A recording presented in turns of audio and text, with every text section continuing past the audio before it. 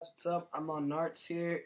This is a little quick tutorial on how to change the axis point in Cinema 4D. It's not anything big, but it's a little bit of tips and tricks if you guys encounter this problem.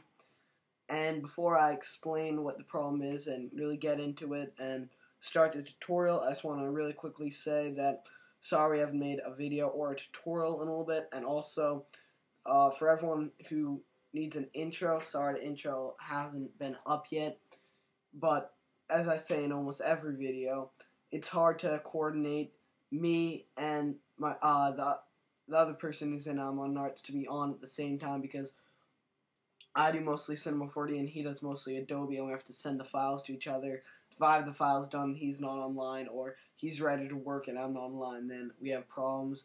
And we've both been pretty busy recently with other non-Cinema 4D stuff. So just be patient, guys. I have about 5 intros done in Cinema 4D, just waiting to put the finishing touches on in Adobe After Effects. So enough of that, let's get into the tutorial. So what the axis point is, it's the center point, which is pretty much used when text is being rotated. So I'll show you what the problem is. Say add some text. You don't have to repeat this, but I'm just showing you as an example. I'm not even going to change anything about the text, because that's not really the point. But say you want to start it at 0, and then you want it to do a little circle, and that takes 40 frames. Say you rotate it like that, and then, so it's 360 degrees. Hopefully you guys can see the problem, that it doesn't rotate in the center, and it rotates from the bottom. Like there's a little, like the axis, just imagine there's a big line that it's spinning from the bottom, because that's what it's doing. And you can see where the axis is. The axis point is right here, and it's at the bottom, and you don't want it to be there. You want it to be in the center. But since it's not in the center in terms of vertically, but in horizontally it is pretty much in the center, if you know what I mean.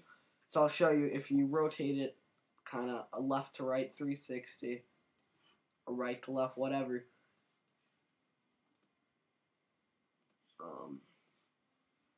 forget about that.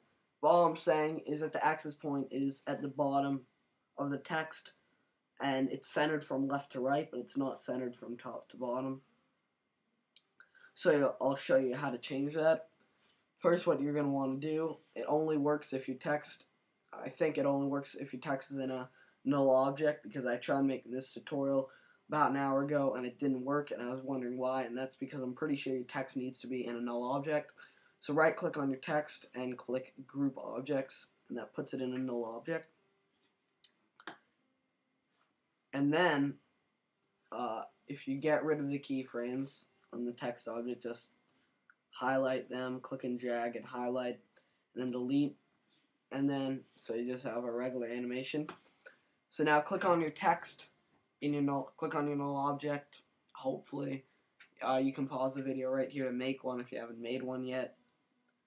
And when you guys are done with that, click on your null object, click the starting frame, which is 0, and then the ending frame, which can be about 40. And once you're on 40, the way to change the axis point is you click this little tool right here. It's an arrow going up and then an arrow going to the right, all in purple. All in orange. And it's right there. It's on the left. So click on that. And now all you have to do is drag up and drag to the middle, and you're pretty much changing the axis point. Once you've done that, you're going to want to press return, because that kind of saves it.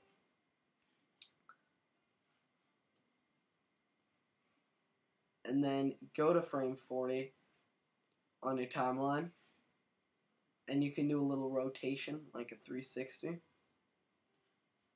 It's not perfect 360, but whatever. And now you can see the axis point is perfect, because it rotates from the center.